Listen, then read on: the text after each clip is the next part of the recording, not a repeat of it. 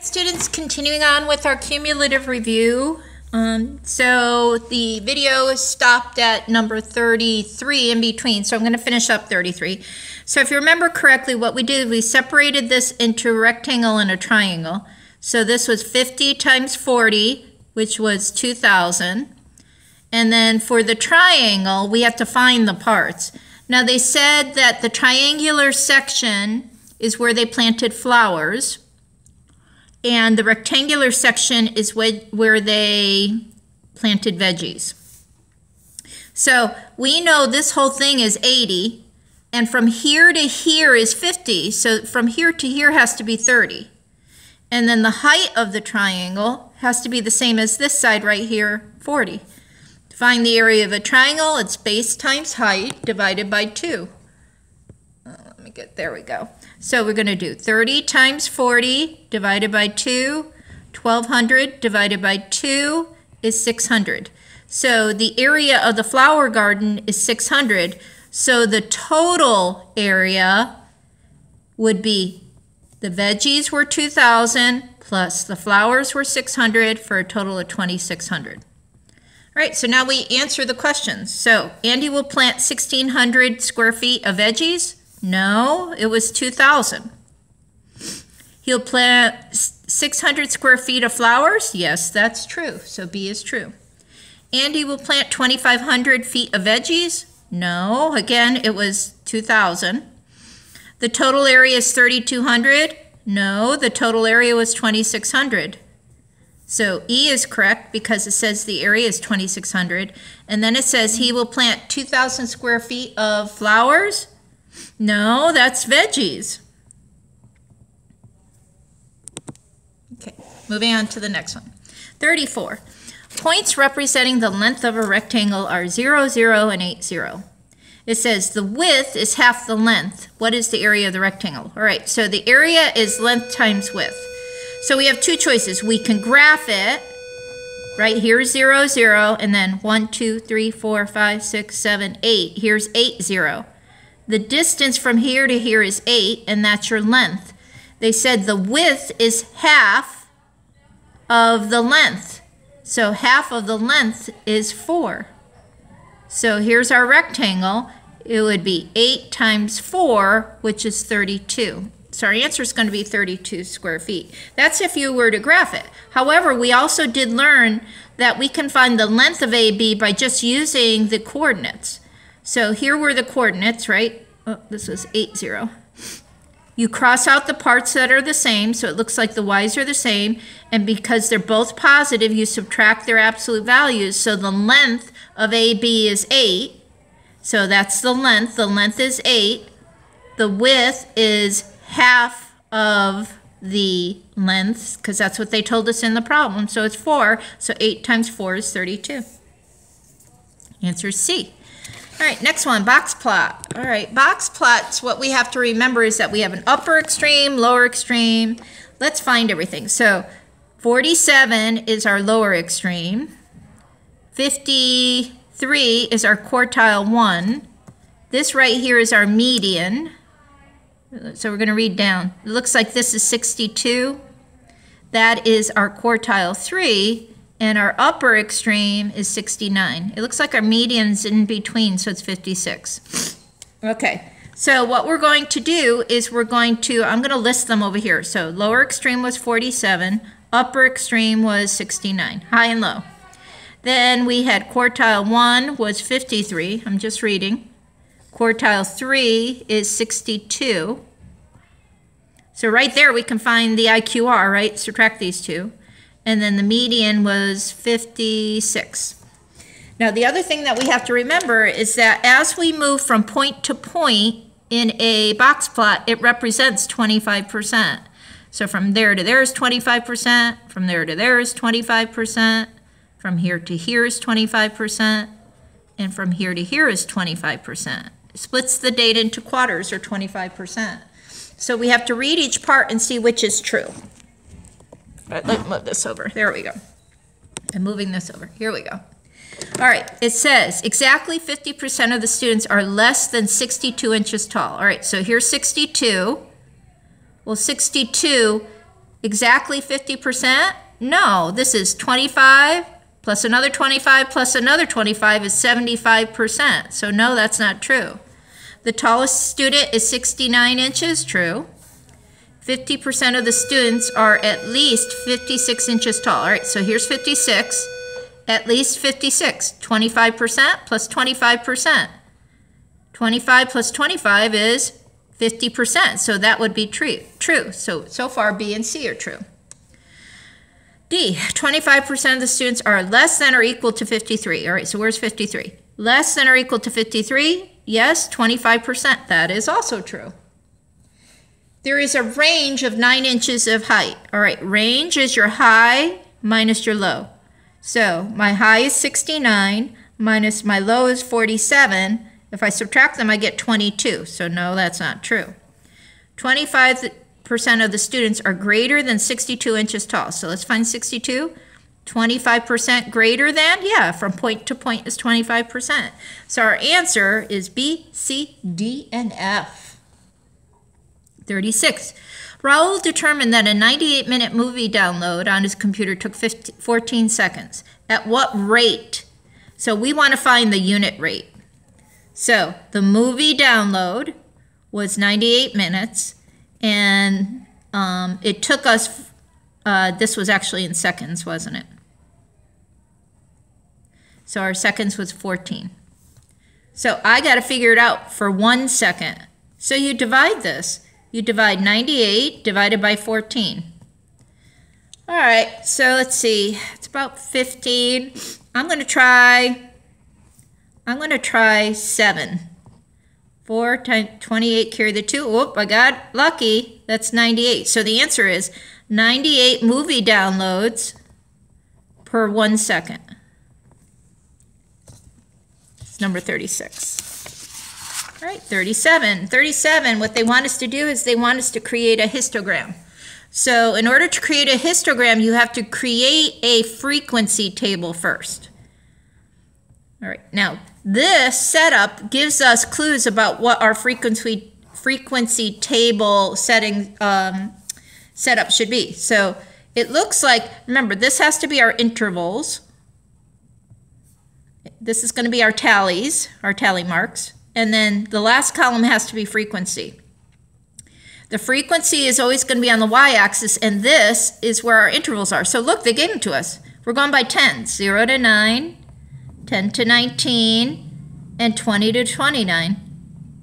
And what they want us to do is they want us to create a histogram with that. Remember, a histogram is a type of bar graph where the bars are connected and there's intervals on the x-axis. All right, so I'm going to put tally marks for each number that's in the data. So 9, 19, 25, 13, 17, 17, 15, 22, 24, 20, 15, and 18. Now the frequency is just the count of your tallies. So there's 1, this is what, 6, this is 7, and this is 4. There's our tallies. So now we use this column and this column. So this is already labeled 0 to 9. I have to go up to 1. Now remember, you want to make the bars equal. Now from 10 to 19, we have to go up to 7. So connected to this, I'm going up to 7 and draw my bar. And then from 20 to 29 is 4. So connected to this bar, I'm going up to 4. And there's our histogram. Notice the bars are connected. This shows equal intervals. Right, next one. It says a triangle QTU has vertices 2, 8 and 2, 2 and has an area of 36. All right, so I know that the area is base times height divided by 2. Plot possible points for U. All right, so what they told us is the area is 36. So if I look here, this is giving me I have to figure out what this length is. So if you just use the coordinates, cross out the 2's, 8 minus 2 is 6. Or also notice that the graph is counting by 2's. 2, 4, 6. So the height is 6. So 36 equals the base times the height, which is 6, divided by 2. All right, now this is an equation. We're going to have to solve for the base. We need to know how far. On this side, look to see what you could do. Couldn't you do 6 divided by 2? 6 divided by 2 is 3. So it's asking you, what number times 3 is equal to 36? Well, hopefully you're going to say 12 is equal to b. But the way you solve it is divide by 3, right? Do the opposite of multiplying, you get 12. So we have to go 12 either this way or 12 this way. We're going to go 12. All right, so there's going to be 2 possible answers. We also could go this way, but it looks like they want us to do it in the first quadrant. So 2, 4, 6, 8, 10, 12. Remember, you're counting by 12s, by 2, sorry. So this is the point 14, comma 2. That's one coordinate. And then the other one's going to be right here. Look, 2, 4, 6, 8, 10, 12. This is the point 8, comma, 14, comma 8. So there are your 2 answers. 14, comma 2 could be one answer, or 14, comma 8, because it could either go like this, or it could go like this. We have this as our triangle. Number 39, it says, Lynn is 4 feet 10 inches tall. She compared her height to her younger sister, Ann, and found out that Ann is 14 inches shorter than she is. What is Lynn's height in inches? All right, so here's Lynn. So we know that there are 12 inches in 1 foot. So she is 4 feet. Let's write what Lynn is. She's 4 feet plus another 10 inches. I have to change this feet into inches. Well, 4 times 12 is 48 inches plus the 10 inches. That means Lynn is 58 inches. Now, Ann is 15 inches shorter. So 58, take away 15, right? She's shorter. So that leaves her at 43 inches. So it says, what is Ann's height in centimeters? Okay, now they gave us the conversion. They told us 1 inch is 2 54/100ths of a centimeter.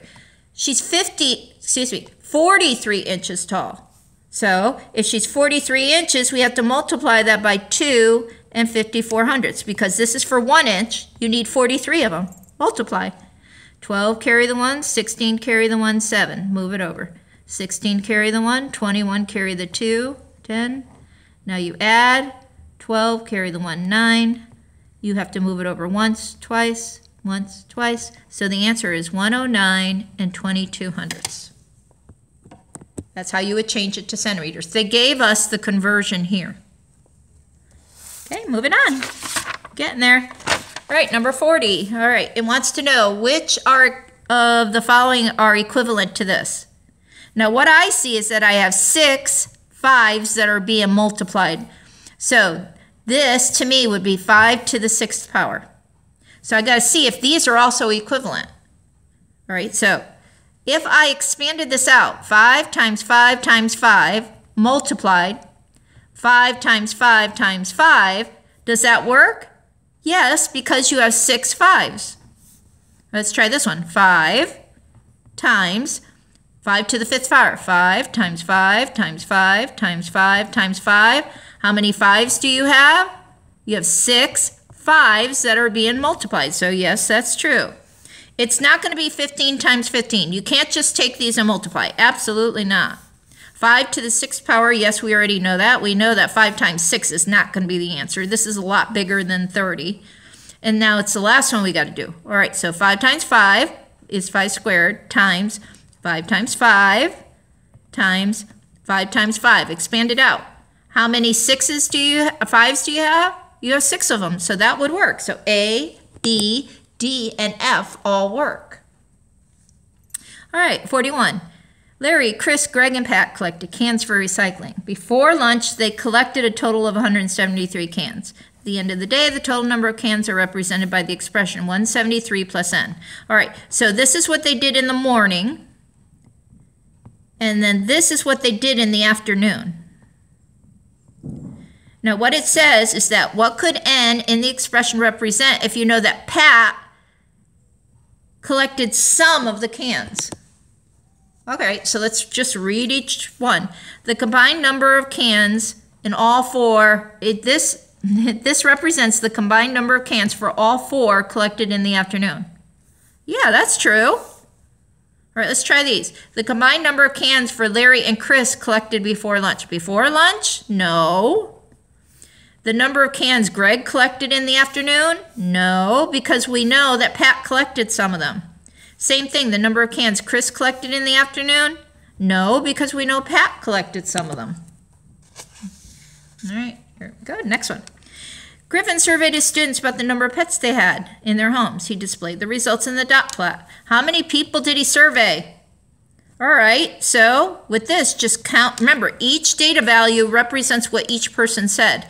So you count the dots. How many dots are there? Well, count them.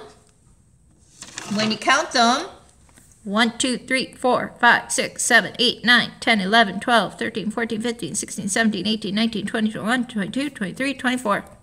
There are 24 students who were surveyed because each one represents a dot. And then the last one, it says the dot plot shows the number of minutes it took Lydia to get to work each morning for the last 27 days. Select all the statements that are true. That means 2 or more, right? Never all of them. On about half of the mornings, it took her longer than 57 minutes. All right, when I see half, I'm thinking, let's look at the median. All right, so I'm going to cross out the ends, cross out the ends, cross out the ends until I see where the median is. Cross out the ends, cross out the ends, cross out the ends, and keep going. All I'm doing is I'm crossing out the end numbers until I see where my median is. All right, so it looks like the median is going to be, what is this, 59. So is this longer than 57 minutes? Yes. The greatest amount of time it took Lydia to get to work was 60 minutes. Well, the greatest was 62. That's not true. The amount of time it took Lydia to get to work that occurred the most was 59. Absolutely, that's the peak, right? We also call that the peak or the mode. It says the times it took Lydia to get to work were evenly distributed between 52 and 62. This is not even, so that absolutely is not correct. And the last one, the least amount of time it took Lydia to get to work was 52 minutes. Absolutely true. So the answer is A, C, and E. And that concludes our cumulative review.